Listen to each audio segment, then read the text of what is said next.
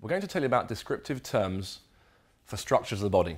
And this refers to where things are located and helps understand how the body fits together in terms of when we go on to study further anatomy, we can understand the different layers of muscle, we can understand the different positions of bones.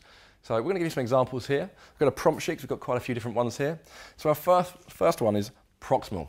Now we could say that Chris's elbow is more proximal to his body than his wrist is. So it's near the body, that's the key, proximal. We could say that his wrist is more distal to his body than his elbow is. So it's further away. Superficial. We could say that Chris's rectus abdominis, his six-pack, is more superficial than his transverse abdominis, which is deeper down. So we have different layers. So that's more near the surface, superficial. Whereas we could say his transverse abdominis is deeper than his rectus is. So it sits deeper nearer the core, nearer the spine. So we're looking at different layers there. Superior, we could say that Chris's head is superior to his body than his pelvis is. And we could say Chris's pelvis is more inferior to his body than his head is. So superior simply means above and inferior means below. Anterior, use this a lot already. So anterior refers to the front of anything. Now it could be relating to an aspect of a limb, it could just be a surface. So in this case, we're going to say that Chris's anterior is down his chest, whereas his posterior is behind him. Then we can look at, turn and face for me please, we could look at medial and lateral. So medial, well anything away from the midline becomes more lateral, and anything that is nearer the body becomes more medial.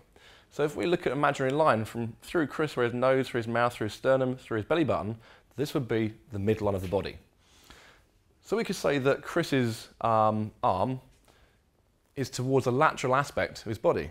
If we look at muscles, when we look at the thigh, we could say that we have lateral head of vastus lateralis. If we look at the inside aspect, it's more medial, we could say we have a vastus medialis. So we can use these terms to understand different positions in terms of muscles, but ultimately any surface. Then we have ipsilateral. Now ipsilateral means the same side.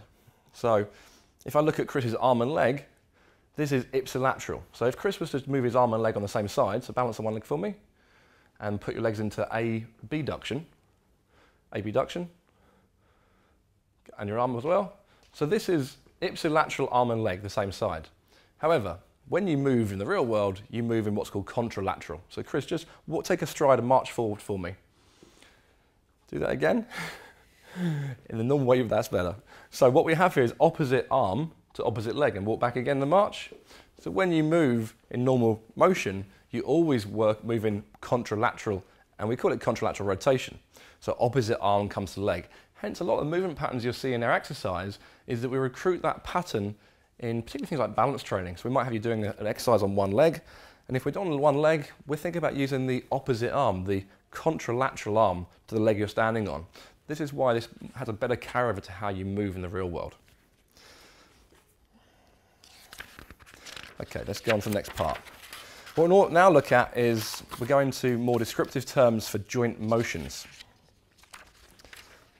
So what we have is classic ones that everyone knows about, but there's some deviations within these. So Chris, I'd like you to go into elbow flexion for me. Excellent. I'd like you now to lower down. And if we're going away from flexion, we're going into extension. So extension is the opposite of flexion. Could you now go into hip flexion for me? So we're flexing at the hip. And now go in the opposite position, which is hip extension. So into hip extension for me. Turn the face aside for us. So you can see Chris goes into hip flexion, and then hip extension. Excellent. And the same thing with bicep again. So we go into flexion, into extension. Excellent. Flexion generally is shortening or closing of the joint, whereas extension is opening. There are a couple of exceptions, but that's our general rule of thumb. If we look at the foot, we can break it down in a little bit more detail. Specific to the foot, we have dorsiflexion and plantar flexion. Chris, could you show me plantar flexion, please? So Chris is going on to toes. So if you go on to tiptoes, The ankle is plantar flexing. Now Chris, could you just go into, lift the foot off the ground slightly, and dorsiflexion. So now we have the opposite of plantar flexion, we have dorsiflexion where the toes are being drawn up towards the shin. So you'll see when we go into triple flexion movements, Chris, can you go to triple flexion please? And you can do it standing up, that's okay, cool. So just stand up and go triple flexion on one leg for me. So Chris is going to triple flexion, which is referring to flexion of the hip, flexion of the knee, and flexion of the ankle. If we do the opposite, Chris, can you do triple extension, please? Foot all the way behind, extend through the hip, so we have glute activation, knee or hamstrings, and ankle. So we now have triple extension, hip, knee, ankle. So generally we train people, we'll either be triple flexion, triple extension, or we'll be in neutral. Okay, let's look at adduction and abduction. Chris, could you show me abduction of the arm? Abduction. So abduction is taking away, or abduction. Lower down, and if we do the opposite, we're now doing adduction. Do the same thing in the lower limb, hence people who sit down in machines and use adduction and abduction units. So Chris, could you do abduction of the thigh? Great, and then bring the leg in. So now we're adding. So if we're adding towards the body, we're into adduction. If we're taking away, we're into abduction. Then we have external and internal rotation. Now this can also be referred to as medial and lateral. So Chris, if you could put your foot for me into external rotation. So he's pivoting in the hip, going into external rotation, or also known as lateral rotation, going towards that lateral line we mentioned earlier. Now could you go into internal rotation for me? So the opposite, we're coming towards the medial line, so it can be called medial rotation or internal rotation. If you could bend your elbow for me and keep your arm at the side, we can do the same thing here. If you can go into external rotation of the humerus for me, so we're taking the arm out into external rotation, the opposite therefore would be bringing it in towards the body, towards the medial line, so medial rotation or internal rotation. Excellent, and lower down, thank you. Okay, let's have you turn and face the mirror for us over here. And now we have protraction and retraction, very commonly used when we describe people's postures. So a lot of clients you'll find they've spent a lot of time sitting at desks. We refer to them commonly have a protracted posture through the shoulder girdle. So we have a lengthening through the back here. So we have a shortening through the front, so lengthening of the posterior aspect of the shoulder girdle and a shortening of the anterior aspect of the shoulder girdle. So this is our protracted position, closed. Could you now go into a retracted position, please? So retracted is now shortening the posterior aspect and lengthening through the anterior aspect.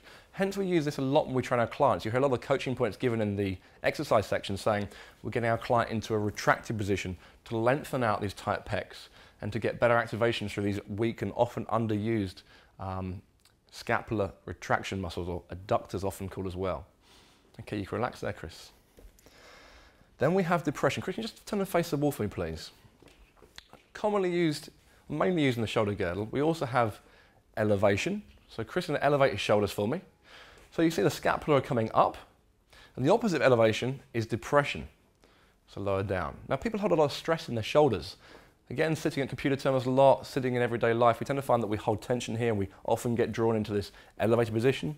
So just as we use the postural coaching points through exercises of going away from retracted, coming into a more protracted position to open up here, we often give the same coaching point, come back up to the top. We often give that same coaching point to come away from elevation into depression. So we talk about depressing and retracting the scapula to help lengthen out pecs and get better activation, particularly through the rhomboids, but very much the lower trapezius, and also other musculature in the serratus and around that shoulder girdle that gets very weak. You can relax, thank you. Okay, let's turn and face the front again. We're going to look at the foot now. We have inversion and eversion. So if we look at the foot can evert, which is coming, so the sole of the foot is coming into towards the middle of the body. And as we go the opposite way, it's called eversion. So we have inversion, so in towards the middle of the body, and eversion going away. Okay, excellent. Put the foot down. Now we'll look at pronation and supination. So Chris, if you hold your hands up for me, easy way to remember this. How do we remember this? Supination? Bowl of soup. So if the hands are up, we have supination, as if you had a bowl of soup in your hand. That would be supination. The opposite of supination, turned down, is pronation. Now we use the terms prone and supine very much in exercise. A lot of the stability ball exercises, we have people lying face down. We call those prone positions. And when they're face up, we call those supine positions. So you'll get used to using those words that be used very, very commonly in exercise descriptions, along with the planes of motion as well. Okay, we also have circumduction. Now, Chris, we're going to do circumduction of your shoulder to start with. Now, all the way around a big circle. Imagine you're circumducting something. If you go around the globe, you circumduct the globe. Now, you're going to do circumduction in ball and socket joints. Bigger movement, even bigger. So we're going all the way around the joint's axis. That's the key. We can also do circumduction at the hip.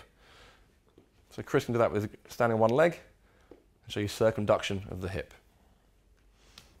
Okay.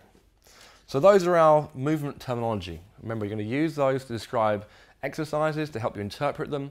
We're also going to be using planes of motion, and sometimes you might have the axis of motion put in together. The key point is this is the language which we use in exercise and anatomy. It's going to help you communicate at the same level. That's the most important thing. So very important to understand these when you describe and when we discuss exercises and movement patterns. Thank you.